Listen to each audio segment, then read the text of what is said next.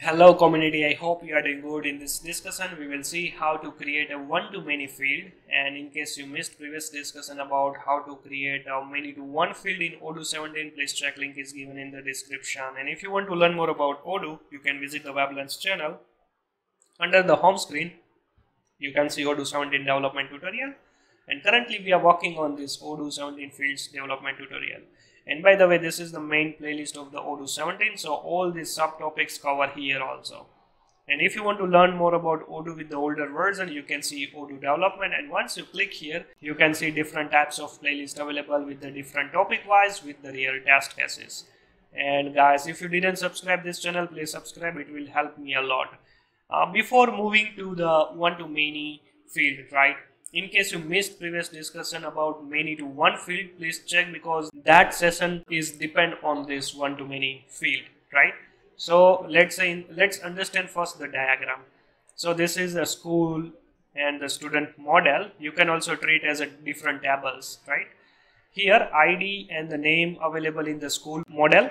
In the student model, ID, name and the school underscore ID available, right, which is the many-to-one field of this table, the model, right? Now here let's say we have a one school with multiple students, right? So due to that, like, to identify particular student is belongs to the particular school, so that's the reason we created many-to-one field. So likewise in a reverse, if you see, so how many students available for the particular school, right? So here in this model we have to create a one-to-many field, so it will only display here in this particular view of the Odoo. So let me go to here in the invoice, let me open the first invoice, right? You can see this. So this is the one invoice having a multiple product list, right? So you can see at the moment it's a 4. If you switch to the different invoice, you can see this invoice have a 2 products only, but you see the first one have a 4 products. So in the database side, right, you can see like lot of invoice lines available, but to differentiate we have to create a many-to-one field in this invoice line table. So due to that, Odoo automatically display only particular invoice lines to the specific invoice. Likewise, we are also trying to create one-to-many field for the school profile to display the particular students belongs to the particular school, right? And by the way, this one-to-many field is not created in the database side. So yeah, there is no any field registered either in the school ID or the student ID. Only the one thing is the many-to-one field, which is available in the sub module. So sub module in this case is the student. Okay, so this is the child table and this is the parent table. So here you can see we will try to create something like this.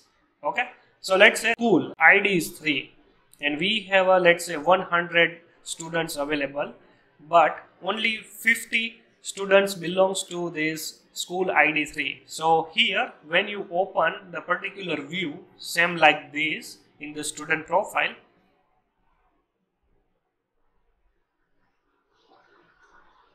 let's say here you can see only Nalanda school students only available. If I will switch to the new school, right, only the IIT school display the specific students only, not all the students. I mean this all the students, like you can see 13 students available, but here when you open from the specific school, you can only see the specific students belongs to this Nalanda school.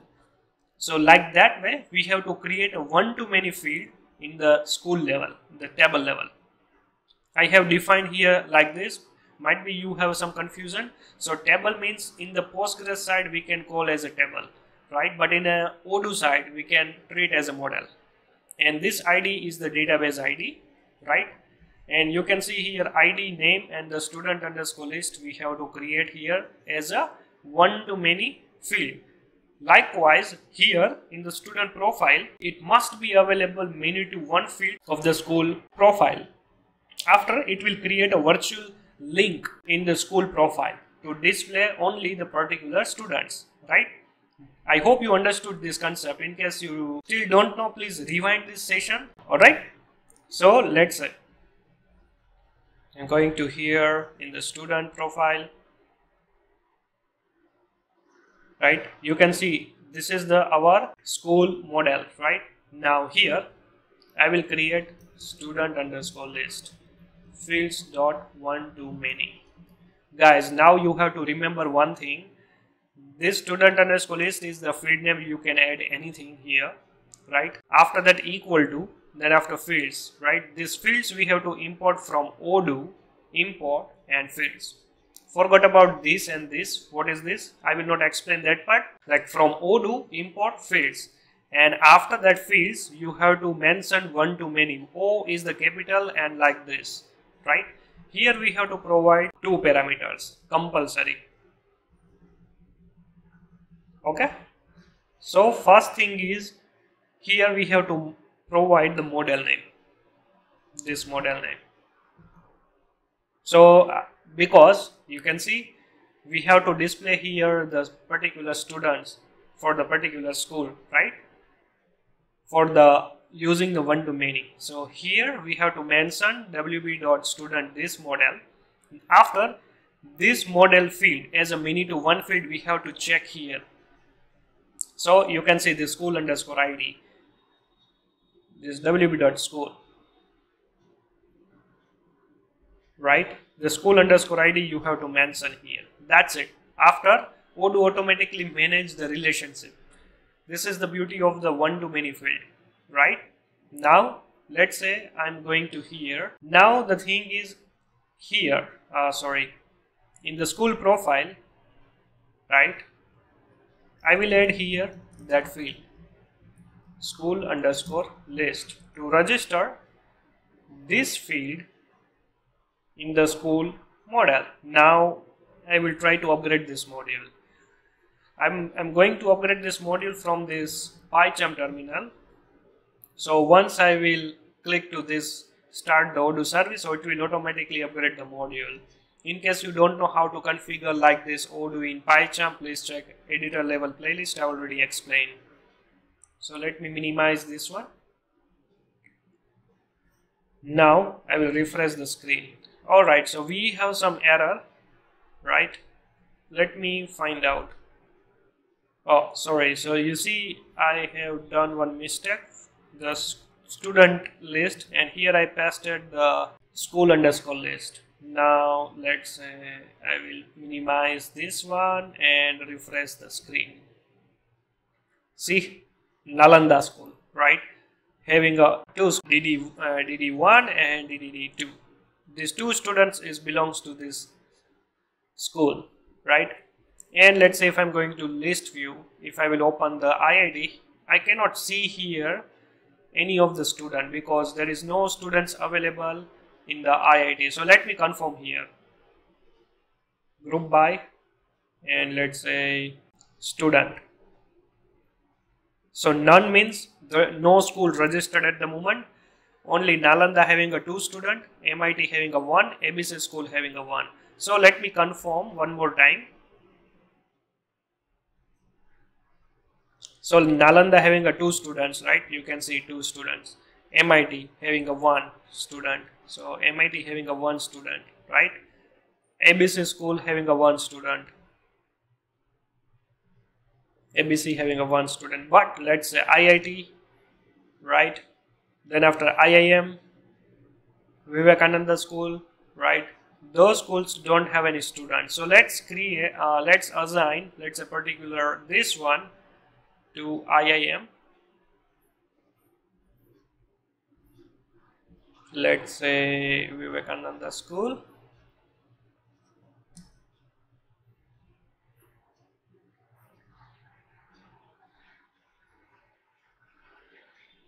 Now, if I will go to here and I will open IIT, so still IIT I didn't select, right? But if you see IIM having a 1 student, then after MIT having a 1, Vivekananda having also 1 student, like this. Now another thing is the beauty is, right, you can see here total 13 record is here, right? Now I will create a new record of the student. Now you see in the student profile, if I will click to new, right, it says ABC school due to the default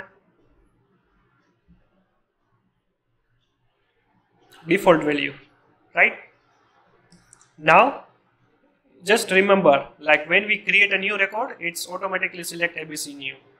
Now you see here the beauty of the one-to-many field. If I will click to add a line, you can see the IIT school, this one automatically select here, right? If I will go to switch to here and I will create a new student from here, you can see IIM school, IIM school. See MIT. So that default _7 will override and it will use this for ID here. Why? Because you are trying to create record from this school profile, and due to this many to one field, right? So by default it's MIT school ID here while you click to this button, right? Now let's say I will save, let's say female, right? Let me add also the student name,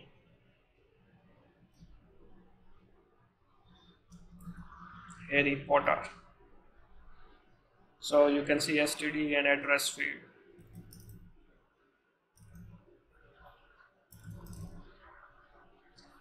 Save. Right now you can see this Harry Potter new student created, and if you see here, sorry, not here, in the student profile, you can see the Harry Potter is also created, the last one. See?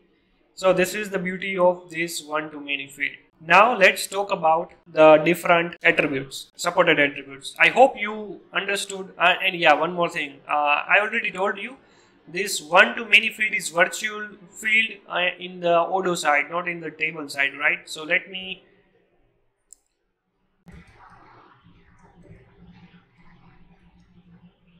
sorry.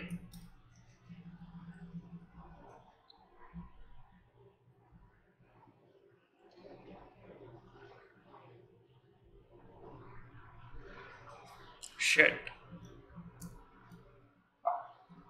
Now you can see ID, create, write that, right? And these two, these 5 fields, forgot about these 5 fields. You can just focus here the name, right? We used here the name. This is actually the schema of the table, right? This is WB_school. In the Postgres side, database side, you cannot see the school_ list here, right? But if you see here, settings, technical, models, school, and if you open here, you can see the student list one-to-many, right? This is the field name, this is the model name, right, which we fetch the data from the student model, and this is the many to one field ID from this model. After, Odoo automatically managed to display the relevant data in the school profile.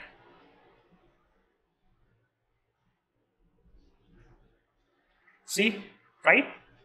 So here you have to remember one thing. While you create a one-to-many field compulsory, let's say for the particular model, so that particular model, it means here these models many to one field should be available, or else it won't be work. So here you can see in this case we created, yes, we created this many to one field in the student profile for this model. We have to mention in the second parameter. In the first parameter we have to pass that particular model, and that's it. Odoo automatically, let's say, fetch only the relevant data, right? So I think it's very easy to create a one-to-many field, and I hope you understood the concept how the many to one field we can create. So that's the reason, let's say if you don't know how to create a many to one field, please check the previous session after you come to know the one-to-many field, right? Now let's say we didn't mention here the particular label name. So Odoo automatically use the field as a label name. You can see here, student list. But here it will automatically remove underscore to the space, and the first character in each word it's updated as a uppercase character, right? Now let's say you want to change anything, you can use here the string, right? Students. Now let's say I will upgrade this module, but let me minimize this one and refresh the screen. You see, from student list to students. Now I will use here read only equal to 1. So that means like I cannot add a new let's say record. So once I will refresh the screen, this add a line automatically hide.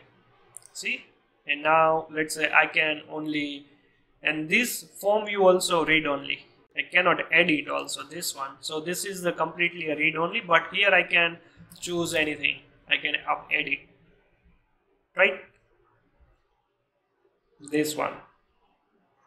After you can use here help.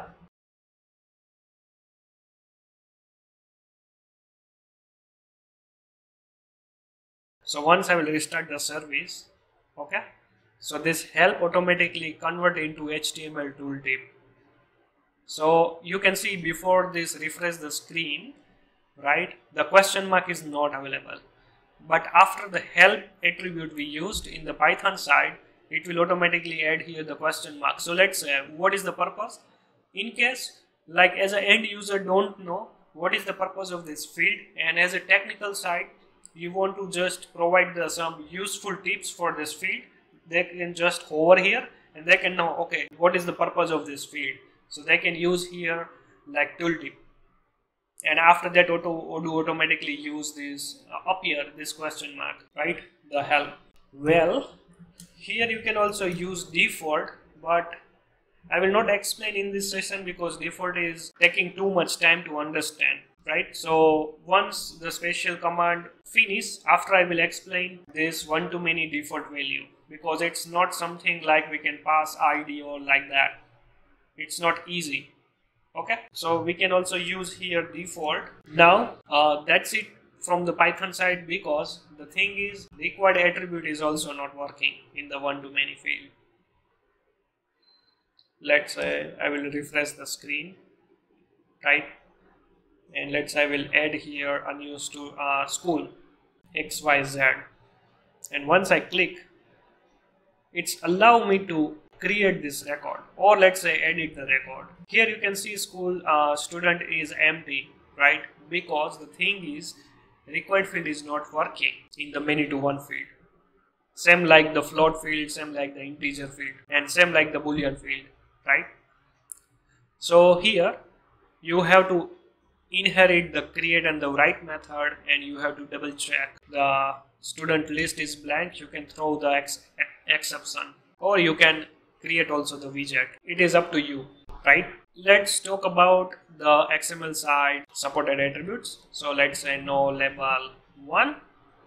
Here we have to compulsory upgrade the module because we are changing in the XML side. So no label 1 means once you refresh the screen, you can see that label automatically hide, right? So that is the purpose of the no label.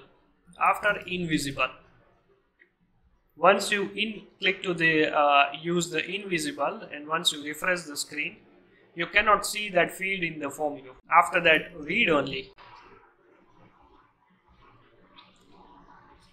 Once you refresh the screen, you can see this is not more editable anymore, this field, right? After string, let's say student list current XYZ, something like that, right? You want to override the label name. Once you upgrade the module, and before refresh you can see the label name is students, right? Now after refresh you can see the label name is also changed. So that's it here for the one-to-many field. I hope you understood about this one-to-many field. In case you have some doubts, please comment below, and see you in our next session. And our next session would be how to create a many-to-many field.